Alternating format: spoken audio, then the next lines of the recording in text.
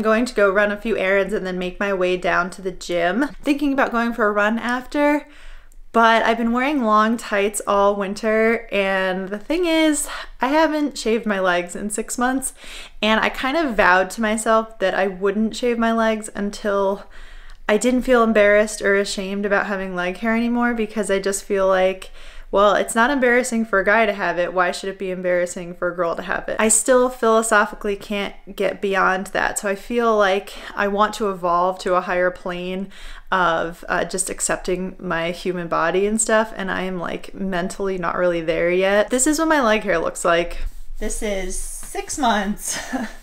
And it's extremely soft. Feels like a teddy bear. I've thought about making like a separate video about it, but I don't want to be that girl, you know. I don't think that's really the fight that I want to fight. But I just personally, I want to be able, like, my dream would be to go in public in like short shorts and full 6 month leg hair, not have it be a political statement or something, just be like, this is my body, and not really think twice about it. But I'm not there yet. So I want to wear long tights, I guess, today, but it's actually, I think, too warm for that. It's about 70 degrees out.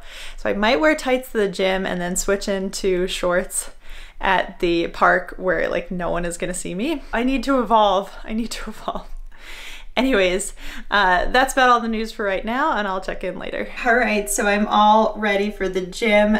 Yes, I'm wearing full-length tights.